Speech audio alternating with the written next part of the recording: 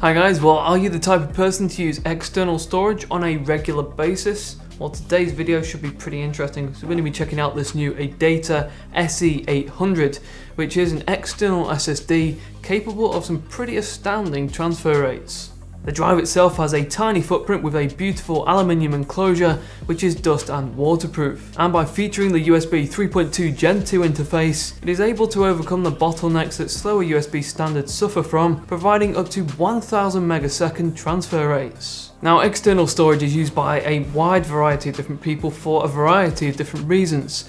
A simple backup there of personal files to enable you to have that physical copy of your data while you're on the go, or even like us, having an external drive for our STEAM library so that we can kind of quickly attach it to multiple systems, be that laptops or even different platforms, test benches and stuff like that, so that it just saves us having time to re-download those games every time we want to perform those benchmarks.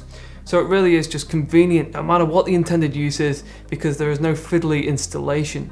Today we're going to be putting the SE800 up against the very popular Seagate Backup Plus Slim USB 3 drive, with the intention to see if it really is worth going for a slightly more expensive external solution like the SE800. Now, in terms of the pricing for the 1TB models for the SE800, you're looking at around $150 US and then 75 for the Seagate, 180 British pounds, and then 60 for the Seagate, and then 230 Aussie dollars and 90 for the Seagate. And so the Seagate unit is quite a bit cheaper, over half the price in most countries, but with the SE800 being more portable and offering that reliability because it's an SSD, faster performance, it might well be worth it.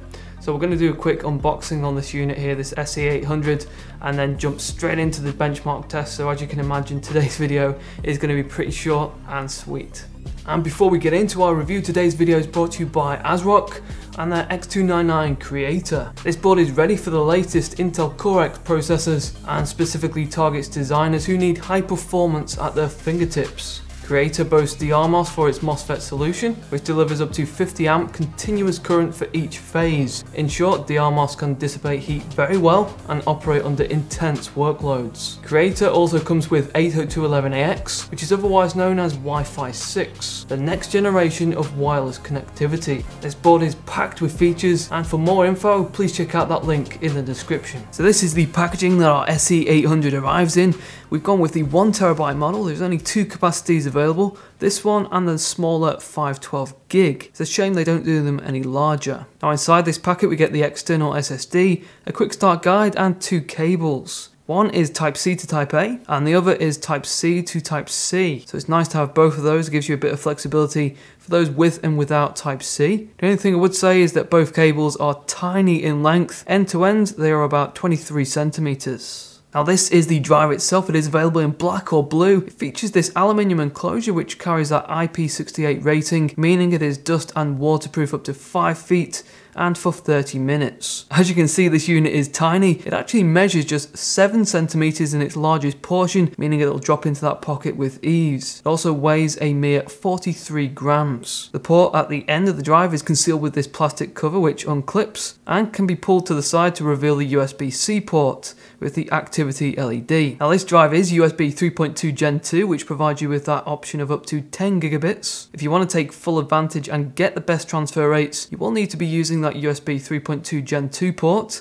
and have UASP mode enabled. This drive will work with USB 3.2 Gen 1, otherwise known as USB 3, but it's going to be capped at those slower speeds. And so let's jump in and see how this drive performs up against the popular Seagate Backup Plus Slim, which is a USB 3 drive. This should help us determine if this more expensive SE800 is really worth that extra cost.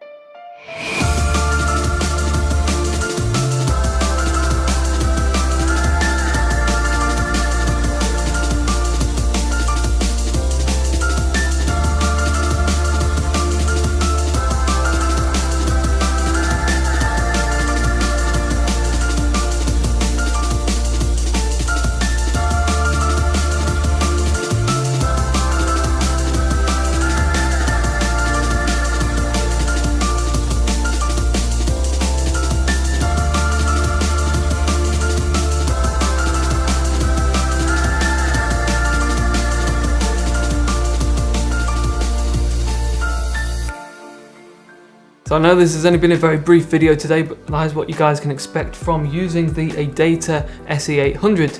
This drive is minuscule, the size and weight mean it's extremely portable. It's going to be ideal for anyone who is on the move, and having the IP68 rating means that it just adds that bonus of the waterproofing and the dustproof. But the main attraction with this drive is the performance, which we've just had a look at. When you compare the Seagate USB 3 drive to this SE800, it is clear to see there's a huge difference. The transfer rates on this SE800 are nothing short of impressive, and if speed and an improvement to your workflow is what you're after, then this drive definitely ticks that box. The Seagate Backup Plus is of course a cheaper option, and if speed and reliability of an SSD isn't a necessity, then that is still a good storage drive to pick up. But if your system does have that USB 3.2 Gen 2 and you're transferring large amounts of sensitive data while on the go, SE800 is just brilliant, and I would definitely recommend it. I just wish they went beyond that 1TB capacity to offer up larger drives. So guys, I hope you enjoyed today's short video. It would be appreciated if you could like this video and also share it with anyone who might find it useful.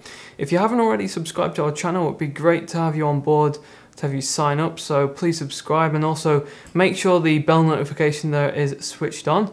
So enjoy the rest of your day guys, take care, and I will see you guys in the next one.